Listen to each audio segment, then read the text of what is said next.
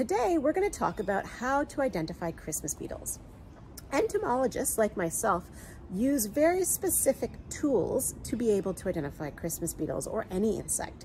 We use something called taxonomic keys, which require you to have a pretty good understanding of insect anatomy and all the different terms that go with it, as well as understanding the interrelationships between other groups of insects. It's a lot for a beginner. If you're interested, we'll put some links down below for you to take a look at if you'd like to do a deep dive. But for now, I'm going to teach you the simple way to identify Christmas beetles. Now, it won't always work, and there will be exceptions, but most of the time, if you use these simple tips, you should be able to work out if you've got a Christmas beetle or not. Remember that for the Christmas Beetle Count project, it doesn't matter if you're wrong.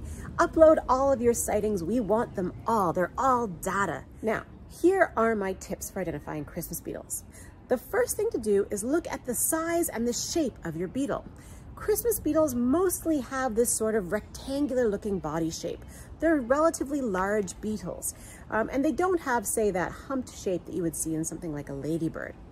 So take a look for that kind of chunky rectangular shape. That usually will lead you to the right group, the scarabs. The next thing I want you to look at are the back legs of the beetle. This is really important because Christmas beetles tend to have these beautiful chunky back legs. That is, the back legs, the very last pair of legs, are much thicker than the legs before them, the front and the middle pairs of legs. If you see an insect that has that rough body shape and those nice chunky back legs, there's a good chance you're looking at a Christmas beetle.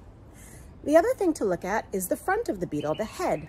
Christmas beetles often have these adorable little duck bills. Now, it varies in size and shape depending on the species and whether it's a male or a female. But if you see, again, a beetle that's got those chunky back legs, that approximate body shape, and that beautiful kind of duck bill, boom, you've got a Christmas beetle.